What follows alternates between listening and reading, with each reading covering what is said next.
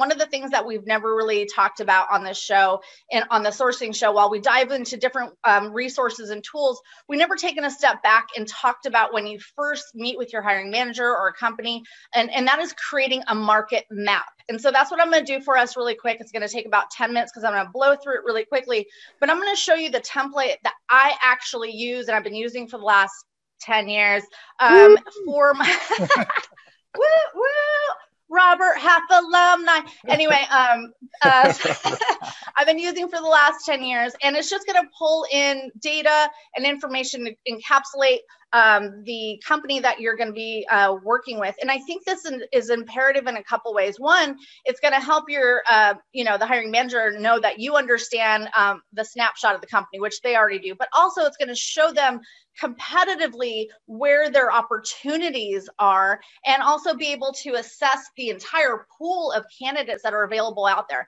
And while you can use MZ and you can use LinkedIn Talent Solutions for all these type of things, I'm going to show you how to do it for free on a quick basis. So I'm going to go ahead and share my screen. So this is basically an outline, and I have my sister's a millennial, and she always tells me I should stop showing people outlines and I should be using more visual aids, but that's okay. I think you get the gist, and I'm not going to load this down with a lot of graphs and stuff. I'll leave that to you.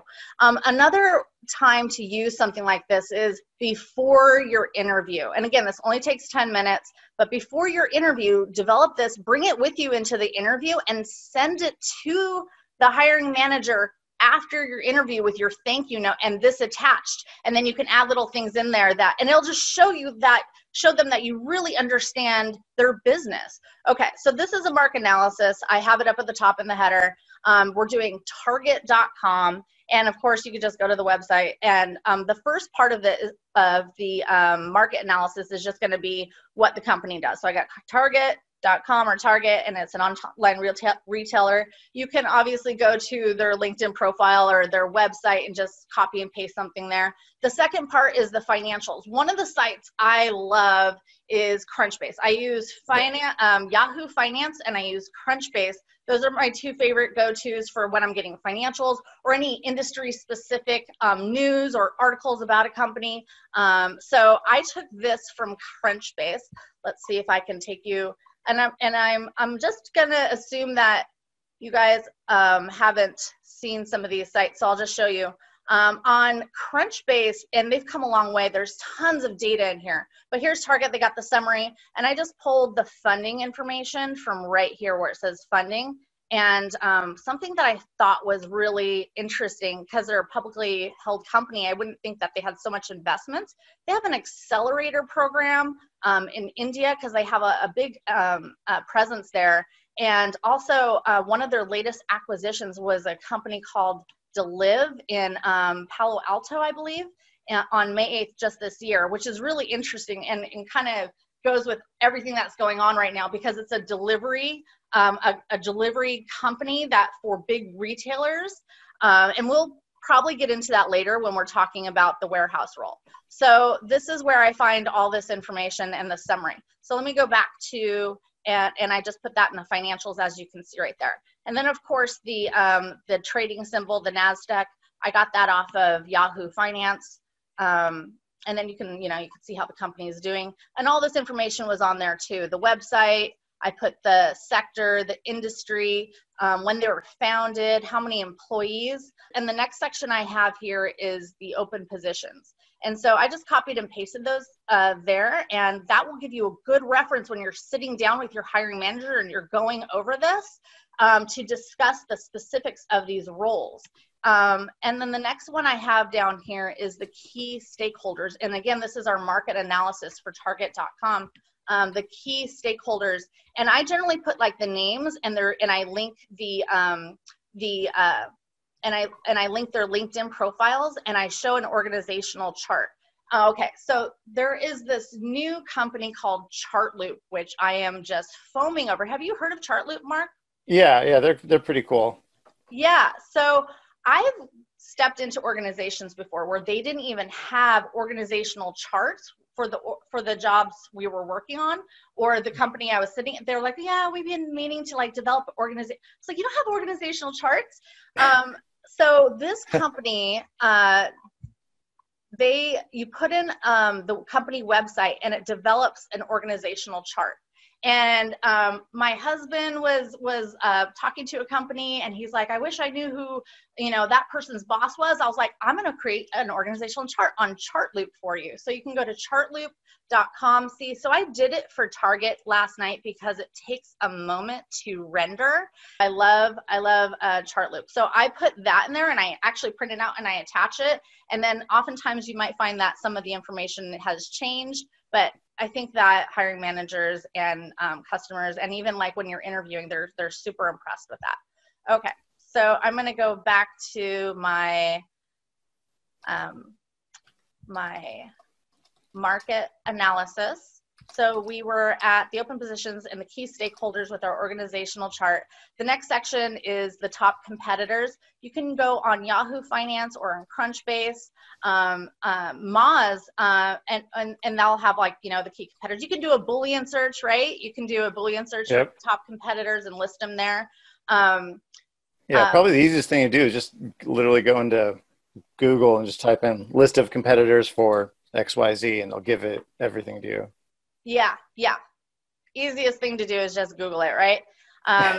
If you go to Crunchbase, it will have these lists, and it has like these extensive lists that they've already built that are top retailers or top retailers in Michigan, or top companies in this, and you can pull those, and you can go through those and use those as a source later. And then Moz.com, MOZ.com, that shows, this is your competitive advantage. So oftentimes you can go to a company's website and you put it in MOZ.com, and it'll show you all their inbound marketing strategies. So if you are looking for a software engineer, for instance, or an edge engineer or Kubernetes engineer, and you know that there is a company that markets specifically to those type of candidates, and so you can actually put their website in there, and it'll show all their inbound marketing, their SEO, their top keywords.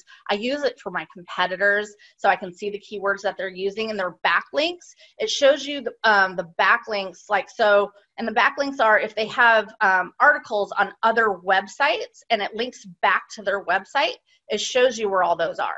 So nice. That just can give you some amazing, or top articles that they've written, or ways that people find their websites.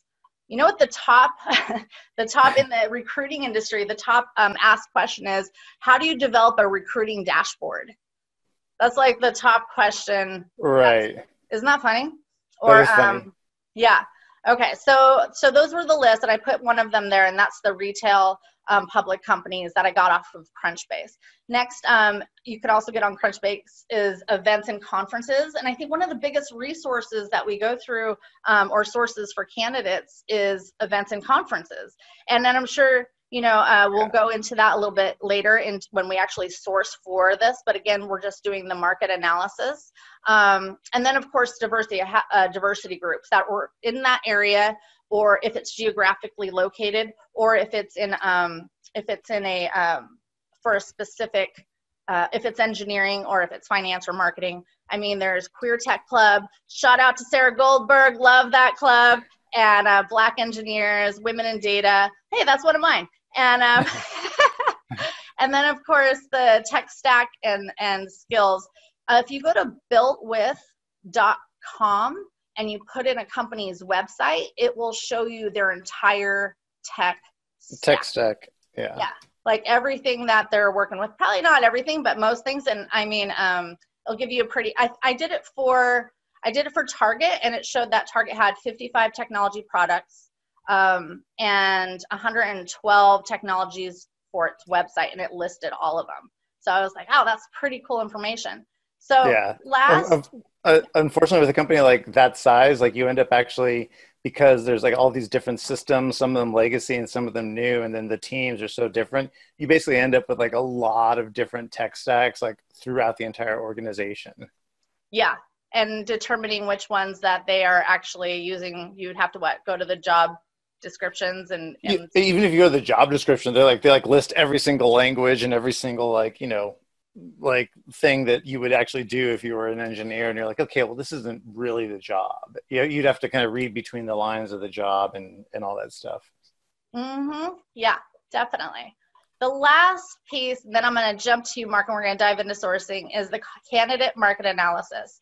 And like I mentioned earlier, you can get really good snapshots geographically. And you can use MZ, LinkedIn Talent Solutions, Gartner, Talent Neuron. I mean, those are all really great, expensive, but for free. And I think back in the old days. back in the olden days. Mark, have you looked at the BLS? I have. .gov. I have. Yeah, I have. There's free information there. It's awesome. You will get, if you're into data and graphs.